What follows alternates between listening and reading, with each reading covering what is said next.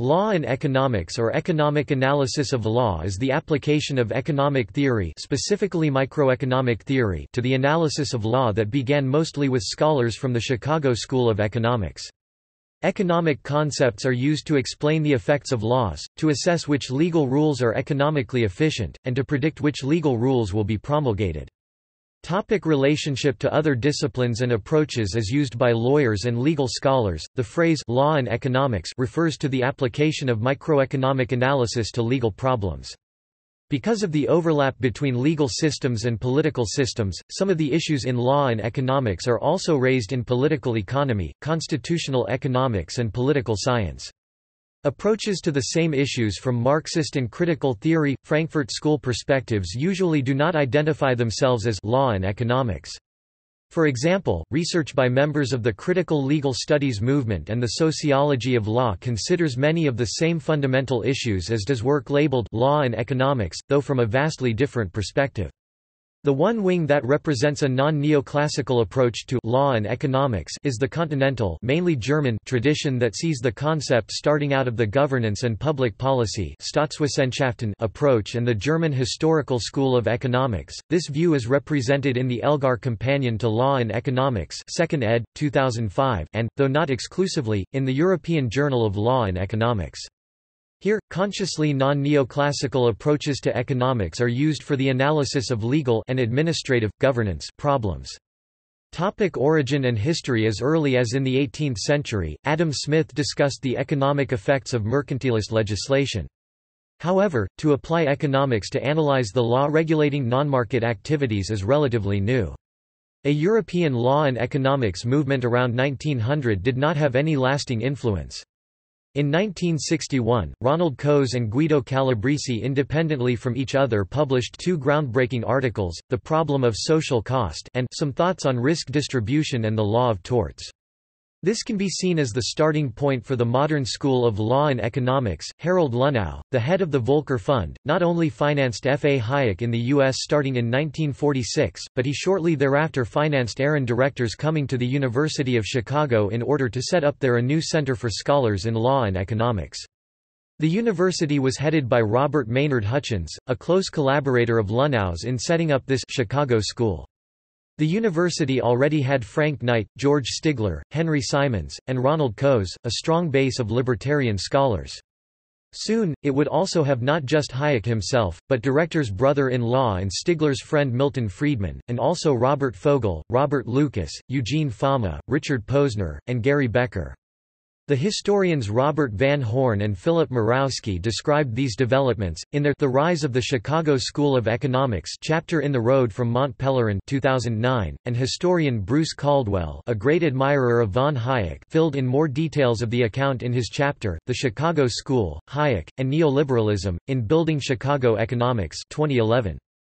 Van Horn, a Hayek critic, filled in yet more details of this history in a Seattle University Law Review article, Chicago's Shifting Attitude Toward Concentrations of Business Power 1934–1962, explaining how the influence of Lunau and other corporate funders wrenched the Chicago School away from its predecessor's common support for antitrust.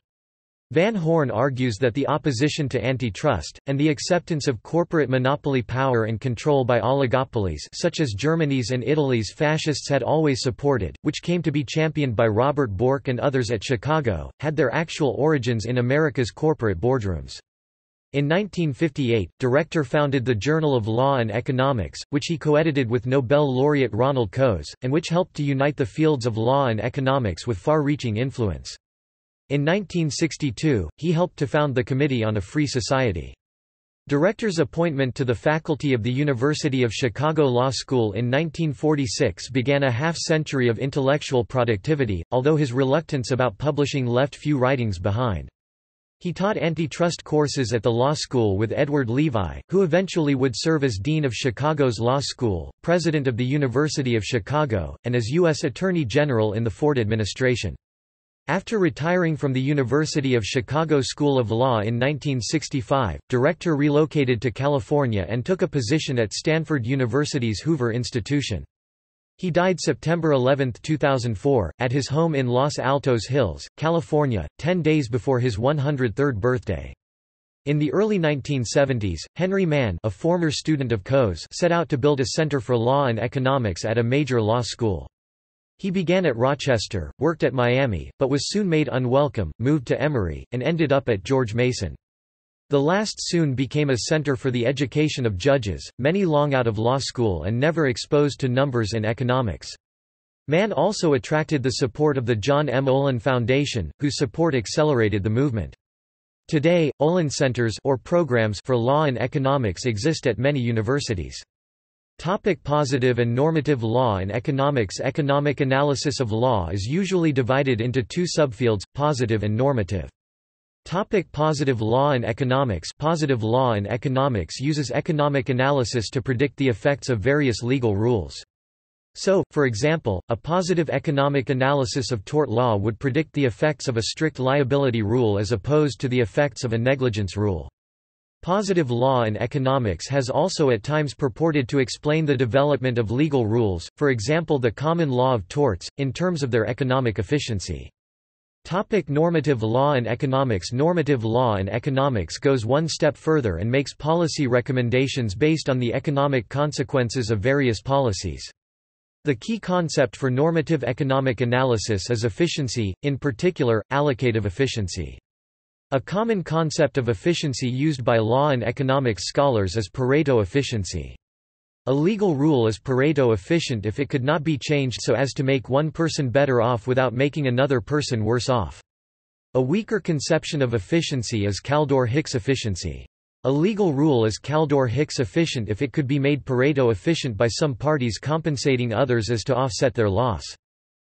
Important scholars. Important figures include the Nobel Prize-winning economists Ronald Coase and Gary Becker, U.S.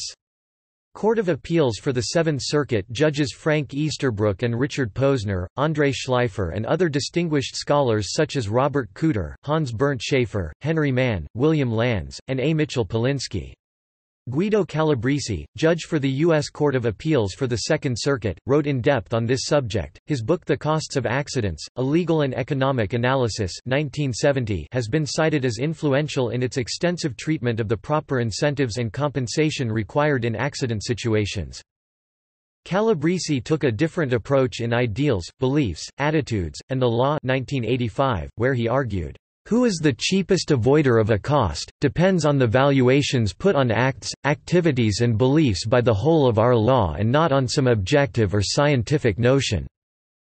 69. Influence. The economic analysis of law has been influential in the United States as well as elsewhere. Judicial opinions use economic analysis and the theories of law and economics with some regularity, in the U.S. but also, increasingly, in Commonwealth countries and in Europe. The influence of law and economics has also been felt in legal education, with graduate programs in the subject being offered in a number of countries. The influence of law and economics in civil law countries may be gauged from the availability of textbooks of law and economics, in English as well as in other European languages. Schaefer and Ott 2004, Mackay 2013. Many law schools in North America, Europe, and Asia have faculty members with a graduate degree in economics. In addition, many professional economists now study and write on the relationship between economics and legal doctrines. Anthony Kronman, former dean of Yale Law School, has written that, "The intellectual movement that has had the greatest influence on American academic law in the past quarter century of the 20th century is law and economics." Criticisms. Despite its influence, the law and economics movement has been criticized from a number of directions.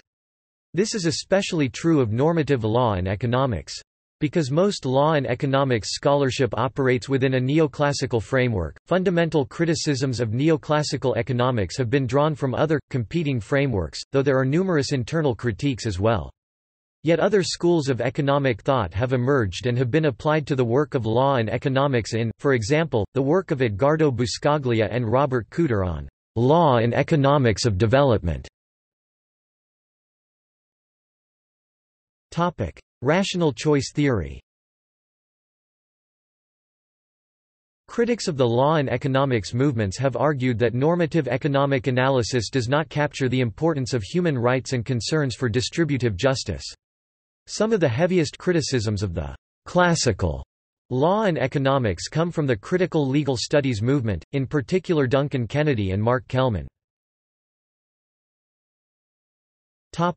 Pareto efficiency.